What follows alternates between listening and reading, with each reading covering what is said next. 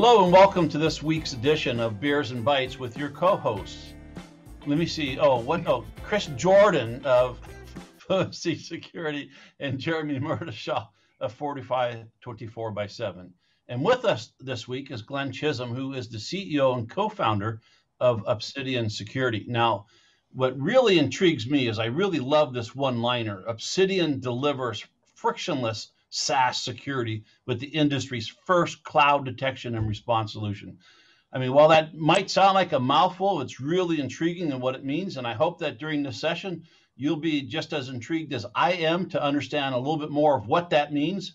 And with that, I'd like to turn the meeting over to the guys. And if you would, Chris, before we introduce Glenn, let's start showing off the beers. All right. So I'm going with another 3-notch. I'm not a Who fan. Nice juicy IPA. This one's got a mango tropical orange to it. Actually, it's this is called King of the Clouds. It's kind of a walk in the clouds. It's a really good one. I accidentally drank 2 of them the other night by mistake when I was testing them. And then I got my Solace, my basic Solace, which is a partly cloudy. They started actually putting into my local grocery store now, so I can start. I don't have to travel as far to get them anymore. So what we're going to start going, I'm going to open it up. All right, Jeremy, man, go ahead, shoot. So I've got the Lucky Luke Brewing, Luke's Original. It's a American Blonde. My backup is this new Bravery Brewing El Valentine. It's a aged porter, 12 months in bourbon barrels, finished with Peruvian coffee. 11.3%. Wow. And it's got this cool, like, sloth dude on the machete, sloth guy on the front. I think maybe we lost it. That's it. Yeah. Hey, Al, why don't you show them your crappy beer that you get at the truck stop? So I went to, yes, it was a truck stop. And the only thing that they had in the cooler that was not Bud Light and stuff like that was this thing called King Cobra. It's a premium malt liquor. And that's in a nice 40-ounce bottle. Okay, so if I'd known we were going to go Edward 40 Hands, then that's a totally different discussion. Like that sort of changes the whole dimension of this discussion. Like, I mean, I'm impressed. Al, have you ever had that? It is horrible. He's about to find out. Agreed. I've never had it. If you can get through that entire 40, if you can get through that 40, I'll be impressed. I might just switch it out for my Bud Light in the middle. I mean, the concern's not if he can get through the 40. The concern is if he can stay awake while getting through the 40. There you go. Yes, definitely. All right, Glenn, why don't you show us your beer? What do you got, bro? Oh, I didn't know that I had to be fancy, so I decided to. As Australian, I decided to be multicultural. and I mean, in all fairness, there are people that confuse. You know, Australia is south of the border, so. There you go. Right. This is how we've been surviving COVID: is drinking, having these little get-togethers. So sure. So with that, Glenn, why don't you tell us a little bit about yourself and how the company got started with you and Ben, and then from there we'll just start opening up for general discussion. Yeah, I mean, I'd been working at Silence with Stuart McClure and Ryan Perma, who built that company up. So we started when there was a bunch of us around the dinner table in Vegas, and we got to a certain point, and I sort of thought, well, it's time to go do something else. That was a great company. It was growing really well. It was, super well run, and they were, everyone was having a lot of fun. So I thought, well, I can go and do something else. And I decided to head off, and it was funny because, I was chatting to a friend of mine, and it was basically after I'd left, and he said to me, you should talk to Ben Johnson. And I was like, okay. And Ben Johnson was, the CTO at a competitor, which was, Carbon Black. And I was like, okay, I can chat to Ben. And, we chatted, and, I realized that we'd both sort of independently come to the decision to go do something else. And so we chatted for a while. We sort of thought about things that interested us, and we talked about security. We talked about, tooling and the market and what problems interested us and the nature of what we wanted to do next. And we decided we'd go do something together with the third co-founder, which is Matt Wolf. And so the three of us sort of got together and pulled the thing together and started on our merry way. And that was like mid 2017. So we're a bit over 3 years now. And did you have the idea right off the bat, or you just were rebellious at the bat? Were you like a bunch of pirates leaving and sailing around figuring out what to do, or did you get together and you guys kicked it out and said, okay, let's do this? No, we as I said, we independently decided to go do something else. We just didn't necessarily know what that was. What we did know was that we weren't going to go build another endpoint, because he'd built an endpoint, I'd built an endpoint. It was a lot of fun. It was a really active market. When we started out in that space, it hadn't really had a lot of innovation in a long time. And then you had this huge influx of people trying to do interesting things, and Silence and CrowdStrike and Carbon Black and SentinelOne. And, over time, it fundamentally changed what an endpoint meant. And, it's sort of the market shifts then. You sort of move to more of a customer acquisition phase, and you move to sort of a building out the size of your operation phase. And we just decided we're going to do something different, and we wanted to get closer to the technology again. We wanted to be building again. We wanted to be building from scratch again. And I'm sure you guys know building from scratch is a lot of fun. Great. So just so everybody knows, why don't you give us the 30-second elevator pitch of what your company does? We're focused on what we call cloud detection and response, which is effectively building a product that provides the security stack to allow one to understand who's doing what in your cloud, applications, services, accounts, privileges, activity, configurations, and being able to bring that back to the security team in a way the security team can manage and respond to without having to be experts in all these different applications. As we've moved to the cloud, we've had this fundamental change in the on-premise stack, where we used to think about everything as devices and endpoints and servers and firewalls. And then as you move to these cloud-oriented services, this device orientation disappears. And what you really end up with more of an identity-centric orientation, because it's the identities that are performing the activities.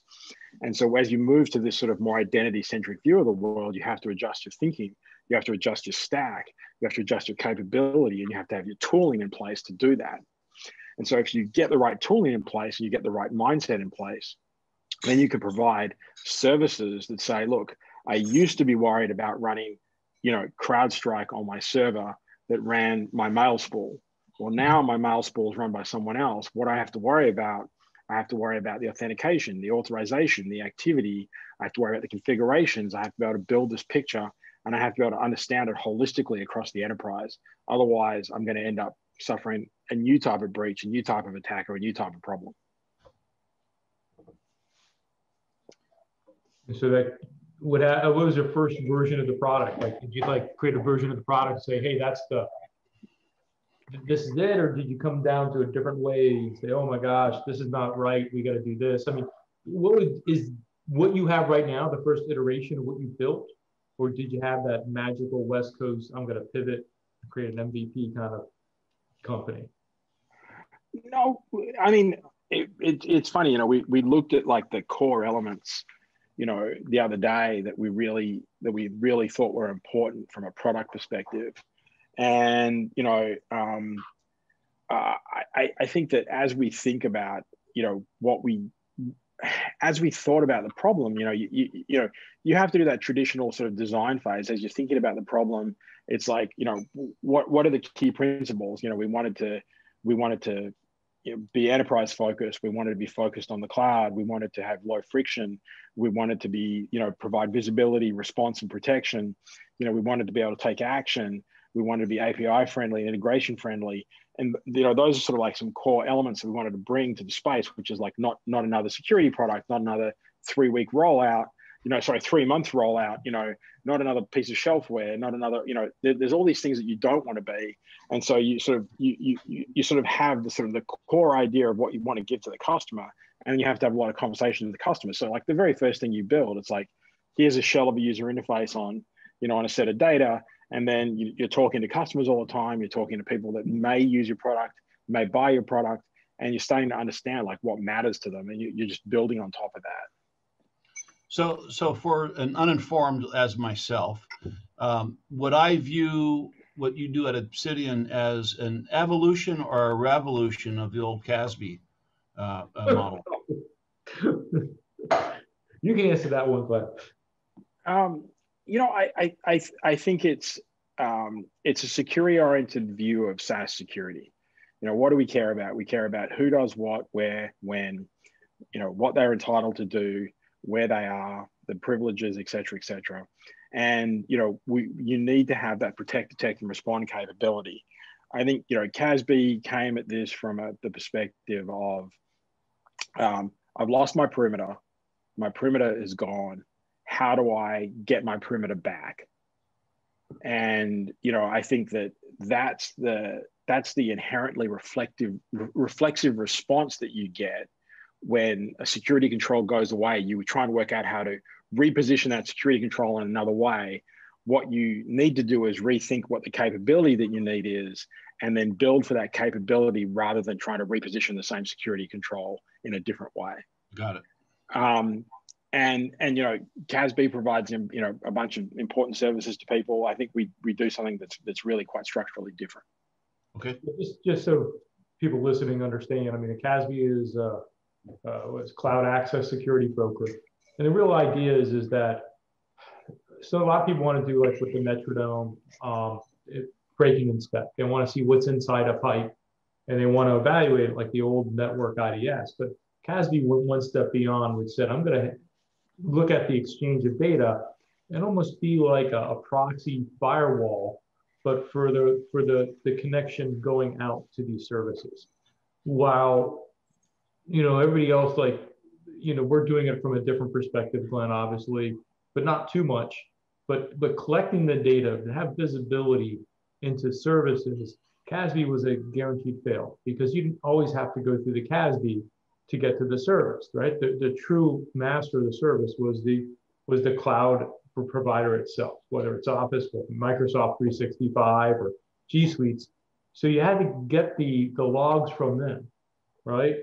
And that's true. I mean, I think one thing that excited me, Glenn, when it scares me that we're in the same boat, but it excites me too, right? That we see that this is the new space. The new space is that the network's gone, right? Your infrastructure is now where your data is. And your data is in mobile devices, endpoints, it's in the cloud. And the idea of forcing users to change their route to go through a Zscaler or a CASB is a dying idea because you're trying people to use the network like it's 1990, right? And the reality is that the way business works today is significantly changed. Now, that being said, one of the things that really shocked me dealing with cloud providers, and I'm talking the service side, not the AWS and Azure and the Google Cloud, but it is seeing how crappy their audit logs really are, right? I won't say Microsoft's name, but there's vendors out there that take over 24 hours before you get their logs, right? So you don't have the same real-time protection capability if they're not going to send you their logs, or if they don't even have a log to let you know they stripped a file from an email because you don't have the E5, C5 capabilities of their filters, right? So, I mean, how are you dealing with that? I mean, the diversity of capability from one vendor to another, and I'm kind of yanking on Microsoft's leg because they should be good at this by now, right? But I'm finding there's vendors that they don't even know what IP address you came from when you logged into their web service, right? I mean, how are you dealing with that, being at the mercy of the logs of the cloud providers? So I suppose we come at this a slightly different way, which is, we view everything as an API integration, and we view everything as a mix of how we can interact with their APIs and how we can use their APIs to the fullest. Mm-hmm. And not to be contrarian with you, but Microsoft is actually pretty decent in a lot of this. And the challenge is going to be, the challenge in this space is look, there are always going to be SaaS providers that have a crappy API or crappy data. What that really comes down to is the customer making the decision that the risk that instantiates to them is just unsustainable. The way that we think about it is, you look at the application on the other side of the table, you understand their APIs, you understand what you can do with them and how much you can do with them. Mm-hmm. And then you drive them to the fullest. And it's not just about, can I get logs? It's how much can I get? What's the variance of the APIs? Can I build up, webhooks? Can I get some information now and enrich it later? Can I think about the configurations that reduces risk to the organization? It's the totality of the stack. The comment that I make to people is, tell me what the reference architecture for SaaS security is. And if you can't tell me what the reference architecture for SaaS security is, that's a problem. And I think the point is that people can't answer that question, and therefore there is a problem. And the way that we've dealt with that problem is we've tried to patch it with little bits here and the little bits there, and a little bit from this application, a little bit from that application. I think that there are some providers out there that simply don't understand security. But the key for security teams is to understand that there's a fundamental change. And the first part of the change is there are IT tools that IT buys and shifts to the cloud. They might buy 365. It's a good product. They might buy it. It's going to be better for them to buy 365 than try and run it on premise. I think we can all agree that's probably true at this point. Well, they could buy. Sorry, go ahead, man. No, it's less expensive. The only caveat I was going to say is that we buy products because they're useful to our business, right? So when you take a look at Office 365 or now Microsoft 365, it's a fantastic application for any size business, especially small businesses, considering that the total cost of ownership is going to be lower for any SaaS. In fact, SaaS is not the fact that, by seat, it might be more expensive, but the total cost of ownership, when you think about, I don't have anybody to really manage my servers, right? That you're gaining a lot. But one of the things is you don't evaluate. I've never bought a SaaS service and looked at its audit log first, right? But yet to put security, to leverage these devices and do security for them, it's amazing how bad some of the audit and the data coming from the SaaS really is. That we've got vendors that up to 3 years ago, there's an email vendor that actually transmitted all their audit logs via HTTP over port 80. Okay, so you're talking about downloading people's attempt to type their correct password and being transmitting it in the clear. I guess my point is that I found this is one reason why I think this is a very important issue, and the reason why people should outsource the management of logs to these type of products is because there's a great learning curve between what audit's available for on-prem versus what audit is available for CASB, not CASB, but cloud, right? And that's the reason why I really think that this is a brilliant need across this. I think this is the reason why we're both in the space. Yeah, but I mean, I think there's two bits. I'm not saying that you're wrong. You're right. People buy SaaS applications for business reasons. IT might buy 365. IT doesn't buy Salesforce. That's bought by the CRO. IT doesn't buy Workday. That's bought by HR. Who manages Salesforce? It's managed by the sales ops. Who manages Workday? It's managed by HR. So, if you came to me in 2015 and said to me, well, how do we do authentication in all these cloud apps? They don't all support OAuth, like, of course they didn't. What made them support OAuth is security said, this is a basic requirement of existence in our organization. And, how do we get there? Well, we put tooling in place from an Okta or a Ping or whatever it happened to be. Okta helped drive that market, create, a centralized authentication process. They helped manage that. They helped sync that with on-prem. They helped sort of turn that into a fundamentally better outcome. And quite frankly, a fundamentally better outcome than most people had on-prem before. And then when you say stuff like, hey, well, look, you shifted this application, the audit logs are better on-prem maybe than they are in the cloud. Well, I kind of dispute that to a certain extent, because a lot of these applications weren't even being looked at properly when they're on-prem. So, it's like, it's kind of like saying, A was better than B, but I have no idea what happened with A. Because when I was doing on A, I was managing it myself. I was worried about the operating system. I was worried about the endpoint. And what I was worried about was patching the thing. Okay. Now I've given up all of those problems. I've made them Microsoft's problem or Salesforce's problem. And I understand that they've got a highly efficient, highly, managed, well-run process to deal with all of these things. Mm-hmm. Now I need to worry about what the higher value functions are. And as I go to those higher value functions, it's like, look, you can passively receive a set of log content, or you can actively look for what you need to understand from the application and reach in and grab it. If you reach in and grab it, you're going to get more. You're going to have a richer understanding. That requires you as a security vendor to have a deeper understanding of the application. But that's the cost of doing business. What you're doing as the security vendor is you're taking that responsibility onto yourself, taking the load off the security team.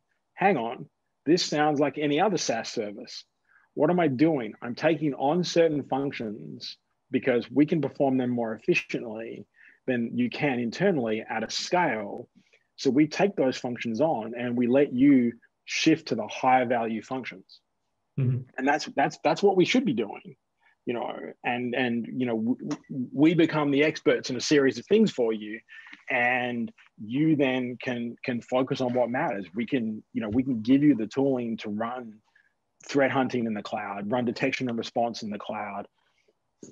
Answer the question, what did Chris Jordan do last Tuesday across all of his SaaS applications? What is the implication of that? Which is something, like if you think about this is roughly analogous to the EDR market. Before you had EDR, what did you say? Okay, like, hey, I need to know what Chris did on his laptop. I go get his laptop. I go get guidance. I image his laptop. I try and forensically reconstruct what happened. I pull my hair out for a few days. And then I sort of put a proposition on the table that may or may not describe what happened, but it's the best I can come up with. Or I go to my EDR vendor, I pull up Chris's laptop, look at it, go, that's exactly what he did. That's the position you need to be in. You need to shift up that value chain. I know I'm talking too much, just because I'm drinking beer. You're the person that should be talking, not me. So you bring up a good point here, Glenn. As we look at Obsidian and managing the, I'll say, business applications, because you pointed out Workaday, right? And all these other Salesforce, those are typically driven by your business units within companies. So that business infrastructure that's built in the cloud, that's great, but there's still, and you mentioned the EDR, right? There's still physical laptops traveling all around that are connecting back into the network infrastructure. There's still that whole network infrastructure and things that are going on there. So I did notice that you do have integration to other tools, other SIM tools, for example, and then you also have an integration with CrowdStrike. Can you talk a little bit more about those? Yeah, I mean, no man is an island, and no security tool should be. And if you are, then you're wrong, because you have to exist in an ecosystem. Chris is like wetting himself laughing. Well, I came from the previous iteration of McAfee that wanted to own everything, right? So there are ecosystems. I think to tell you the truth, today's ecosystem, granted, doesn't go completely in the cloud. The probably is trends XDR, Trend Micro's XDR, is probably replacing the old McAfee is probably stack. And I agree with you. I always tell people, ask yourself, were you the kind of kid that had a boombox or a stereo system, right? Do you believe that one component can handle everything? And why did you have it? Was it because it was the best music? No, it's because you wanted to be different places and listen to your music. But a stereo, a person that really loves music, right? They got an equalizer, a stereo system. They've got their, a turntable because the analog's better. And that, I guess that's where you're getting at, right? That maybe no man's an island, but more importantly, no man knows everything, right? I mean, teamwork is so important. I made my kids watch a video on Arnold Schwarzenegger. I hope he hasn't died yet, right? He's okay now. He's gone through like 20 bypass surgeries. Is that, he said, I'm not a self-made man. When people tell me I'm a self-made man, I'm not. He talks about all the people that helped him be who he was. And he wouldn't be where he was if it wasn't for those people. And I think that's so true, that when you meet a company and it's all about one person, it's a lie, right? Teamwork is so important. And it's not just teamwork inside a company. It's the fact, can a company be a team player with the people they interact with, right? And that's the reason why you're on this podcast with us, right? Is that we really believe that there's traction in what you believe because you believe the same thing we do, right? We're going to figure a way to get to work together. But I agree with you. I don't think, not only no man's an island, I don't think no product should ever think it can do everything. And if there is somebody who tells you the product does, run pretty quickly. I agreed, and I suppose that's my point. I mean, I was kind of worried you're going to get off the track there and go back to your underprivileged childhood and black and white TV. And Yeah. I thought this was like going right down a rabbit hole when you started talking about your Walkman. I mean, I did have to watch the moon landing on a black and white TV, so it was. I think they didn't have color back then.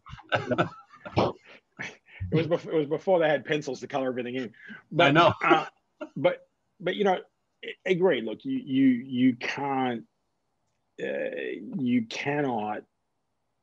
structurally think that you can be the be all and end all from an ecosystem. So as you think about how you have to interact and how you have to work together to secure an organization, it's, well, as we're pulling data, as we're providing this function for this part of your business, how can we interact with the tooling for the other parts of your business and help you take our data, mix it with other data, come together to create the view that you need, to create the cuts that you need on the data, to be able to give your team members the perspective to create their own cuts in the data, and to be able to give them the perspective to understand the problems in their environment.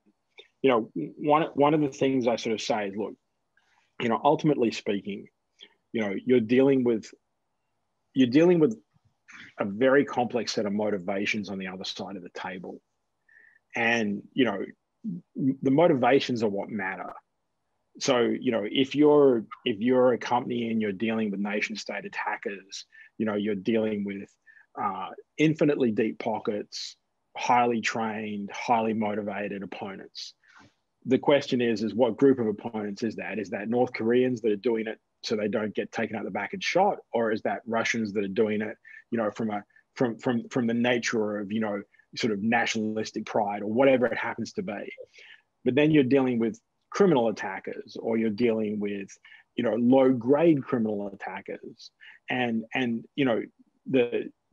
you cannot always understand the motivations of all your attackers, but being able to at least have some perspective.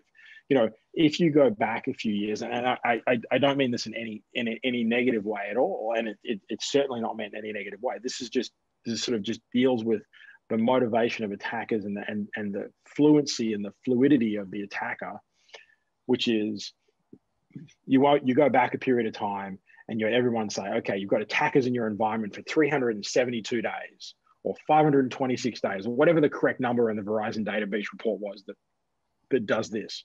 Mm-hmm. And you have to be able to have tooling that allows you to find those attackers and hunt for those attackers and extract those attackers. And, you know, it's all about detection because you can't prevent.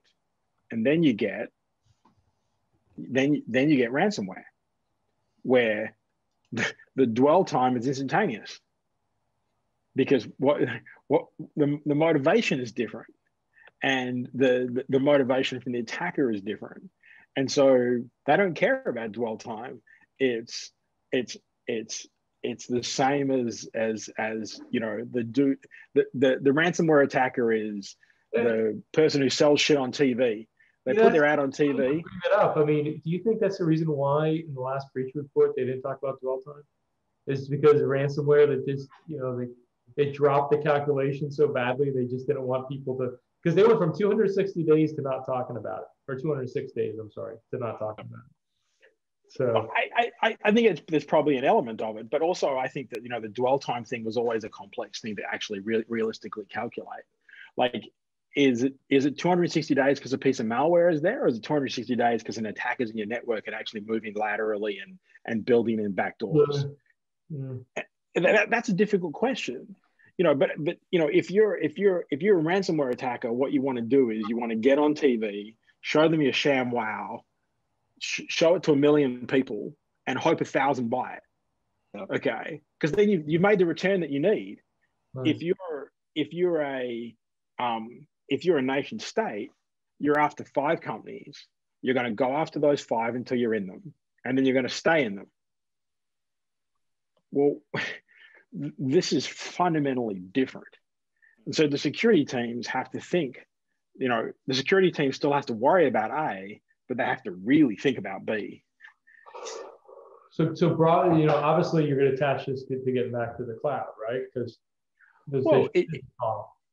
it goes back to the same thing, which is, how does one think about the security tooling? How does one think about the motivation of an attacker? And how does one think about, as you think about each of these attacker types, what are you concerned about? Are you concerned about ransomware and, you know, encryption of data and data loss? Or are you concerned about criminals attempting to steal data to monetize it? Or are you concerned about nation states? Or are you concerned about all 3? And depending on what you're doing, that's how you build your tooling. That's how you build the totality of tooling. And it's how you build your teams. Because then you have threat hunting teams and you have incident response teams, and, you know, all these things come back. So, you know, the reason I went down that path was we were talking about tooling infrastructure, and we're talking about the cooperation. The cooperation and the infrastructure is all built around which of your attackers you're dealing with and what their motivations are. And some people deal with all of them, you know, and some people deal with one of them. And some people don't understand they're dealing with all of them, but they do deal with all of them. So is Obsidian going all the way to support? Like, are you in full service? You're running everything and handling impact analysis and looking for who the attacker is, or are you just where's the boundary of where you stop? Number one, and number two, how your services, are they concierge style? Are you very open to these guys out, or do you guys have like a product that's really definitive and it ends at this point? We're a product, not a services company. Okay. So, you know, I think, like, Chris, you provide services, you know, Jeremy, you provide services, you provide managed detection and response. Okay. What we say is we provide the tooling. So, like, Chris, you might manage, you know, SentinelOne or CrowdStrike on an endpoint. Well, we provide the cloud element of that, and we give you the detection and response. And then we'll integrate with your CrowdStrike, you know, piece. We'll bring the CrowdStrike data in. We'll use that CrowdStrike data to help identify attackers or problems in your environment. And then we'll forward that northbound so you can bring it into your broader tooling, so you can actually hunt and, you know, and focus on, you know, your opponent. Are you guys going to get to the point of implementing hunting in the tool? I mean, because there really is no really good cloud audit hunting tool out there right now, is there? I mean, that's what we are. Next company, right? When you get bored of this one. Right, Jimmy, dude, that's what we are now. Beer, by the way. Yeah, Jeremy, what's that? Say? You're not even drinking beer, and you've been quiet. Well, he's doing a lot of all, my beers are gone. Uh-oh. My wife told me I wanted to have one beer tonight. And secondly, I've been having latency issues with Zoom, so I've been freezing and coming back and forth. Regardless, I do have some questions for Glenn. Wicker next time. We got to do the Wicker guys. We're gonna do. Do you consider yourself more of a SIM, where you're taking all this data in and you're providing? Do you fit more in that category? Is that where Obsidian is? Well, I mean, I think we fit more. Like, I mean, how do you think about a CrowdStrike? Is that a SIM? That's an EPP, EDR solution. Yeah, sure. Yeah, but I mean, how do you think about the CrowdStrike management platform that manages it and gathers the so, that's more of what we are. We just don't necessarily have the endpoint because the things we're extracting data from are API driven rather than endpoint driven. Do you sort of see what I'm saying? Like, you're a intelligence dashboard on top of this data. Well, we bring all the data together. We bring, we're focused on, firstly bringing together the visibility, then bringing, breach detection. Can we identify breaches that are happening in your cloud environments? Can we find insiders? Can we help you with, data leakage and data loss? And then posture management. So configurations, accounts, privileges. Because, again, like as you shifted to these environments, you shifted from a situation where, let's say you had, on-prem Active Directory. It provided two functions. It provided authentication and it provided authorization. Okay, those are the two core functions that it provided. Well, when you shift to the cloud, and you shift to file sharing inside 365, let's say you use Okta. Now you've got authentication from Okta, but you don't have that authorization piece anymore, because there's a break between those two core elements. And so, you have this proliferation, you have this monotonically increasing set of ability of your employees and your users to access and share data that never shrinks. Like the amount of data that you have access to on the first day of 365 just constantly increases as you use 365. Because, 10 years ago, if I'm inside, a hospital system and I want to access the shared folder that has access to, that gives me access to the financial reports, I have to put a ticket in, they put me in an Active Directory group, and then I get access. Well, now someone with access to that shared directory just gives it to me, like right then and there. And now I've got access to it. But what else do I have access to? And am I accessing it? What am I doing with it? Like, you got to answer all these questions. So if we look at AWS, ignoring some of the more advanced SaaS only products, but like Workday and Salesforce, but looking at like AWS, how do you differentiate yourself between what like Cloud Checker can do or what native Amazon tools can do? Well, I mean, like if you're looking at an individual tool, then what you're effectively doing is shifting the responsibility to security to fundamentally understand every single platform that the organization has and understanding every single configuration set. And I'm going to go and run, a configuration tool on AWS. I'm going to go run a different configuration tool on Workday. I'm going to run a different configuration tool on Sure. G Suite. Or that doesn't scale for security teams.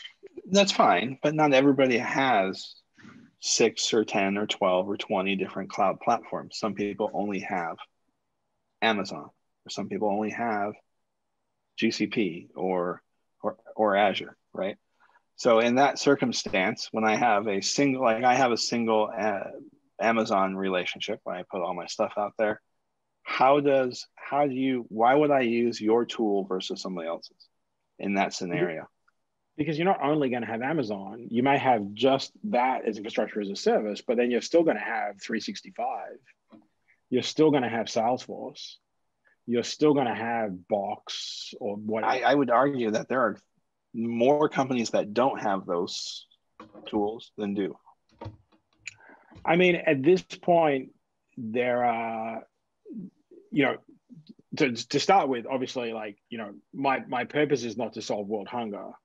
My purpose is to solve tooling for companies that have the problem set that I'm okay. solving for. And realistically speaking, I don't run into too many companies that don't have a combination of those things. In fact, if anything, most companies I run into don't have 5 or 6 platforms, they have 60 or 70. And so, you know, the problem is very rarely that I've got just AWS and nothing else. The problem is more likely, you know, I mean, hell, Jeremy, I've got customers that have got 8 different Salesforce instances. 8, just Salesforce. Sure.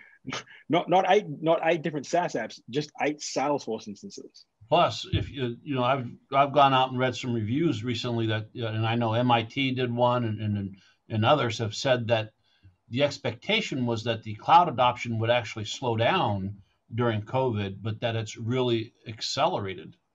And they expect that acceleration to continue even after we get, you know, all the vaccines and stuff.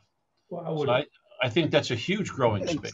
Well, it's the only resiliency model we have as business owners, is being able to move our people around without having to bring everybody together under a common roof, right?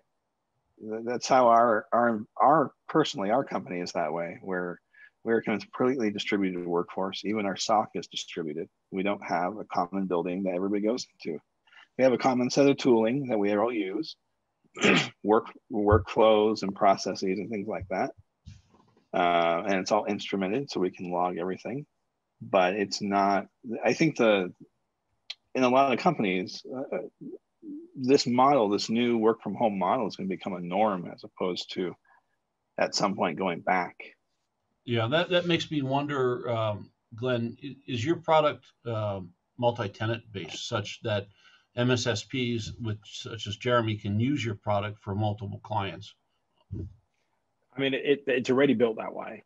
So, okay. I mean, people like Jeremy can take it and go manage 20 people. Got it. And it's very API driven and all of those things, you know, and part of that is, you know, that's part of the fun of having done this once before. It's like, hey, here are all the things we didn't think about the first time we built something. We didn't think about people like Jeremy. And then when someone like Jeremy turned up to Silence and said, hey, I want to manage your instances, we're like, well, that's really hard. And let's try and like reverse engineer that. Let's try and work out how to fix it for you. And, you know, you watch people like Jeremy's like grind their teeth and want to punch us in the nose. So, you know, pioneer. Love it. I mean, you know, dude, I mean, it's a combination. Look, I think to start with, I think it's fundamentally important for people, you know, there is a cost involved in going to SaaS. And I think Jeremy at one stage, like much earlier in the conversation, when I made a comment about 365, you said, but it's expensive. I think there's a cost involved, but for small businesses, I don't think there's any way to beat it. For medium businesses, I don't think there's any way to beat it. And for large businesses, it's a cost of doing business. It just, you know, you sit down and if anything, if you're the CFO of a large business and you can sit down and go, I can predictably tell what my IT costs are going to be because I pay Microsoft $20, Salesforce $10, Workday $5, you know, and I add this up and I go, it's going to cost me, you know, $220 a month in sales in IT costs for every employee. That's a CFO's dream. Yeah, and you know what, I agree that that's another part we really haven't talked about, Linus, is that I think that the industry has significantly changed between the MSSP and the MDR. I mean, the MDR, Jeremy and I have talked about this extensively. The MDR has to price by person. It can no longer say how many gigs of data do you really use. You know, you can't be going to do all these calculations. You have to be able to say by devices or seats how much you're going to cost. I can't say EPS. I mean, it's ridiculous, right? With the way SIMs are priced today, it's stupid. I mean, absolutely stupid. But I agree. I mean, I think you have to price. You have to price how the business thinks about its cost basis.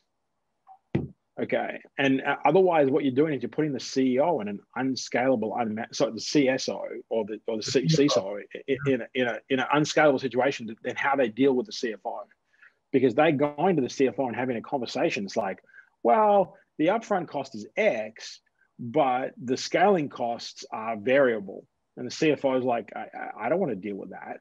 Like, I have predictability in my cost. If I'm going to hire 100 people, I know how much it's going to cost me in office space. I know how much it's going to cost me in insurance. I know it's going to cost me in everything. If I hire 100 people and my IT team is telling me it could cost me, you know, X plus variable percentage, like that's not a way of doing business. And that's part of the reason why a lot of the SaaS model works is you may be wearing an additional cost, but you're getting rid of so many hidden costs that it becomes more predictable and manageable. I agree very much. Just maintenance alone on products instead of keeping them on-prem, right? To move into the cloud. And then an execution of shelfware. You don't have shelfware. You're not buying a new tool and then going to spend 2 years implementing it. I think both for you. I mean, let me ask you this, almost on the same type of topic. So obviously, what we're talking about here is a little bit more cutting edge than, like, if you were trying to sell this 10 years ago, people would think you're crazy, right? It's fairly cutting edge right now.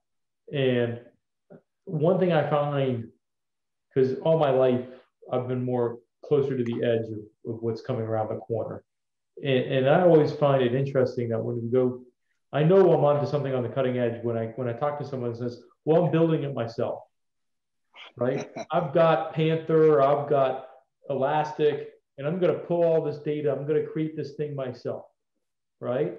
I mean, how are you educating customers to make that mental leap, to understand that what you're saying, like, you can talk to Jeremy and I now. We're in the industry. We get it. I mean, we get it from day one. But have you been, or how's the reception going outside of the industry? When you talk to people, I mean, are you running into people who are trying to build it themselves? Are you running into people that say, I can get open source to do this, or I can figure it out, or, Microsoft will take care of me. I don't need to see the logs. I mean, how many clients that you run into actually look at their own Zoom logs prior to meeting you? Look, you and Jeremy probably encounter this a lot. We encounter this, which is, one of the good things that happened in the last 10 years is security teams became engineering teams. I actually consider that a positive. That's a positive thing. That, like, it's an engineering mindset from the security team, and they come at a problem from an engineering perspective rather than that there's important things security has to worry about. It has to worry about compliance, and it has to worry about all those sort of basic structural elements that there has to be people there to do those things, okay? Because it's part of the business, it's part of keeping the business safe, it's part of keeping the employees and their data and their customers safe. And ultimately, that's, if you're in security, what you actually care about is protecting people. Yeah. Otherwise, you should go do something else. If you're in it for the money, go do something else. But if you care about protecting people, you get these teams that have an engineering mindset, then I actually think that's somewhat easier to deal with, because, I've never run into a security team that's got one thing on their mind. So if I can go to the security team and have the same conversation we just had about the CFO and the CISO, which is, look, you're going to try and build this. You're going to grab 10 things together. You're going to spend these headcount on it. If you let me do this piece of it, then you can go focus on the other 9 things that are scaring the crap out of you. And if there isn't a solution for those other 9 things, then you truly are needed over there. You're not needed here. Let me perform this function. I mean, I can go build my own, if I'm a CISO of a company, I can go build my own endpoint, but that is not an effective use of my time or my engineering effort. Sorry, go ahead. I was thinking, because you're going down that route and you got the guys building it yourselves, and I definitely get it, right? Building yourself sucks. But then you get a guy who's been certified in Splunk or certified in, I don't know, X or Y or Z. And they say, you know what? I can do this using this tool. I can just pull it down and I can throw it on my Elastic or my Splunk or my QRadar, or Arctic Wolf comes in and say, hey, we can do it. I mean, where's the differentiator from the SIM group that says, this is no different than a device. I can just pull it in and pull into the SIM and review it that way. What do you think about those people, the mindset that the cloud is no different than the server that you have on-prem? It's a data source, right? Yeah. From one standpoint, but it's an expansion of your attack surface, which is where Obsidian probably shines, right? Well, yeah, exactly. Giving you that visibility. But you're dealing with a guy who's got a certification, and he knows his certification no longer is valid the second Obsidian shows up. So you get this person who's going to Somebody's still got to use the app. Someone's still got to review the data coming out of Obsidian. So that person isn't necessarily useless. Yeah, but they're what you've done is you've taken his time and you've refocused it, right? You've made him more efficient by providing tooling that gives him the data, the right data. Yeah, and you know what we're getting at, Jeremy, is I'm kind of arguing in the sense of there's people that look at it and they say, I'll give you a statement I really hate. The cloud is somebody else's computer. I think that's some shit, and I just said the shit word, so I guess we have to do a little 13 requirement or something on this. It's already on there. Good. So the point is that, you know, people are going to think there's no difference between this and a SIM, and all you're doing is trying to tell me that you're basically a SaaS SIM. But why would I get you if there's been, you know, the old standbys are just as good? I mean, and to add to that question, Glenn, what is your response? How does, you know, how the ability to respond to things with your tooling as a pseudo cloud EDR? What does your response capability include? That's exactly right. So you think about it this way, Glenn. There's somebody there who says my SIM solves everything. And trust me, a SIM does solve everything. It can even order me toilet paper when I can't get toilet paper at Costco.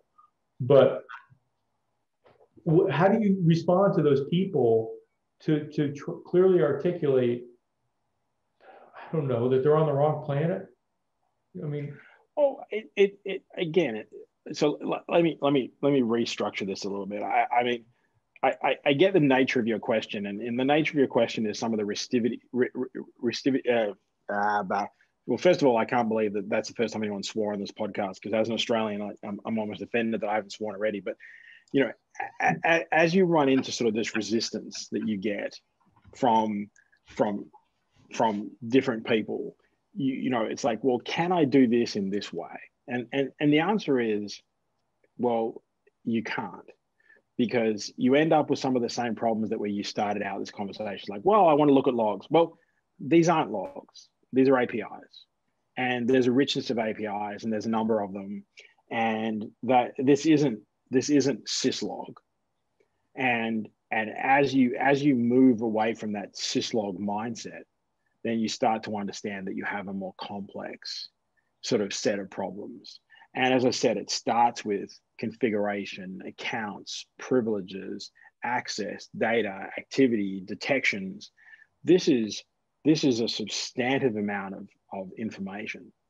You know, the first question I would say to someone is, well, you know, I can just Windows log off your endpoint. Are you going to run that into your SIM? Well, obviously you're not. Why aren't you? Because the depth and richness of the data are the first point. Interpretation, normalizing the data is the second point. And then the detections and the response is the next piece. So because these are APIs, the APIs are bidirectional. You can reach in, you can take actions, you can do things. The SIM does not solve problems. You know, we had a problem back in 2008. Security teams didn't have data to understand what was going on. So we started building data lakes. We started thinking about things like SIMs. And that was great. That was an incremental improvement in 2008. It's 12 years later. You know, having access to data is important to make decisions. But, you know, we don't take every piece of data that one gets from a medical exam and throw it into an unstructured data lake and hope we get some sort of insight as to your health. You know, that isn't a good decision-making process. That isn't a good way to think about information and how one uses information to make good decisions. And ultimately, that's what we're trying to do in security. We have information sources. We take that information, we structure it in ways that we can utilize it. We can identify problems. We identify problems based on these attacker scenarios that we talked about and the motivations of them and the problem sets we have. We use that to understand the data sets that we have and where the information it is that we have as a business is located, how that data is protected. And then we bring all that together to put a security function around it that helps us protect, detect, and respond to the organization. And shoving everything into a data lake does not fix this problem. I appreciate that. Now, Jeremy, you were going down the response part, which we haven't even touched, and I think that'd be another year of drinking as we figure that one out. I may have to go back for another can because I did have my wife bring me a different beer. You gave up on the Cobra? Oh my goodness! I don't think I actually saw him drink the Cobra after the start. I think he drank a little bit and was like, no. It was one taste, and that was that. I'm out. That stuff is horrible. I mean, it's gross. That's a but Glenn, what is your platform's response capability as a CDR? We understand all the detection that you're capable of doing now, but what's your response? So that's the ability to reach back in and suspend accounts and unshare files and change access and change configurations. All of those things come. Now, there is going to be variance, as we said, around the APIs, because some of these concepts exist differently in some of these in applications, but those are the capabilities you need in the response element. Is it autonomous, or is it human interaction required? Is it rule based? Generally, we have human in the loop on a lot of the response elements. Yes. Would you call it a CDR? It is a cloud detection and response. Yeah. Did you pull it out of your head right now, or is that? No, it's on their webpage. Yeah. He read it. He read it off my webpage, Chris. That shows you that as a good and close. I've heard anybody call it a CDR, but as a good and close friend of mine, you obviously looked at my website carefully. It's the reason why we have this talk right now. I'm too slow to read. My brains don't work that way. So I did see that. I don't know if you were included in that, Glenn, but Ben did get the 2020 Global Technology Executives Who Matter award or recognition back in September. Yeah, I think, I often say he did it all, Glenn. He said that really he's been driving his company and dragging the other guy along. It says something about you holding him back. and he's right. There's a reason why I refer to him as my better half. He's a high quality human being. That's funny. Yeah, last time I logged on, it said that Obsidian's coming soon. We're in secret mode. Yeah, I mean, dude, that was like 2.5 years ago. Sorry. Well, now you know where Chris is at on his timeline. So, I mean, we were commenting earlier on his propensity for black and white television. Obviously, the cognition has slowed down appropriately. So trying to make this a serious conversation for a moment. Okay. What's it like working with Greylock and some of your other VC partners? It's actually really it's one of the benefits of working with smart people that have a broad perspective across a number of things is that they can have and bring to you a really interesting set of ideas and solutions to problems that you wouldn't necessarily just run into yourself. Some of that is individually they are incredibly gifted intellectually, and some of that is they have incredible experience. So when you're dealing with someone like Ashim Chandler at Greylock, or Sarah Goh at Greylock, or Gaurav Garg at Wing, or Tyson Clark at GV, these are people that have started their own companies, that have taken companies public, that have built products, that have performed this incredible variety of different things in their careers. And that the reason we seek out people like this for conversations is there's 4 different people here with 4 different backgrounds that have got 4 different sets of experience. What Greylock or Wing or GV does is that they go and find people that have this diverse set of experience and capability, and then they bring them together and they create a partnership. And then when you work with them, you have access to those people, and you have access to their learnings and their experience and their capabilities and their networks. And when you want to solve a problem, or you think you've got a great idea, you can go to them and you can speak to them. They can pick it apart for you. The same way you can with close friends and colleagues, but they can do it from a totally different perspective, and they do it in a different way. And they can hold you accountable for how you should be doing things and for the level you should be achieving. And they can hold you accountable, and they can help you set standards for yourself and for your team. And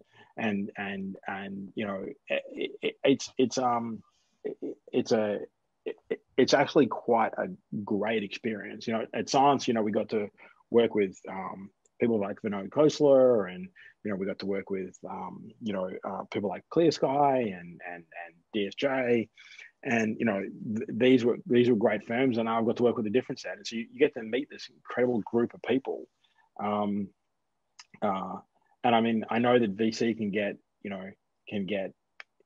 a lot of flack, but realistically, the ones that I've dealt with have been some of the more remarkable people you'll ever meet. How long do you plan to be in the organization? Are you looking to build a long-term company, or are you looking to IPO? What's the long-term strategy for Obsidian? Yeah, I mean, if you can tell us. I mean, we built this to build a business. So, we want to build a business. Like, we like working together. We like working with the people we got on the board. We want to be here in, another 10 years. No, I mean, I don't know, dude. Like, we have pandemics and earthquakes and fires, and I'm an immigrant. I could get deported. I don't know. Whatever happens. But realistically, we want to be in it for the long term, and we sort of chose people that think the same way. My last important question, and then we'll let Chris ask his silly questions. Thank you. Ducks or Kings? You're behind the orange curtain down there. Are you a Duck fan or a Kings fan? There's only one right answer. Yeah, I mean, there is only one right answer, but I mean, the kids have always taken the Kings games. Look at the banners behind them. Oh no! I just said the Kings always. There's two of them. I do love a Kings game. The enthusiasm in the crowd is fabulous. Although I do go to a lot of Angels games, so that's a contradiction. That's a good choice. That's a good choice. So in footy, are you a Blues fan, or did you actually get it like a team that wins?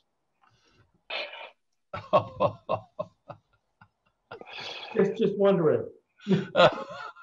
And with that, gentlemen, we are really at the end of our hour here. So thank you. So Thanks, listen, everyone. thank you, Glenn. I appreciate it. We do want to say thank you. I learned a lot personally, and I appreciate that. That's a good conversation. That's the one thing I always look forward to every day, is trying to learn something new, and it is good. And wish you guys all the best and lots of success. From my side, awesome hanging out with you guys. It was a lot of fun. Yeah, I can't wait till COVID's over and we can all actually see each other face to face. It'll be nice.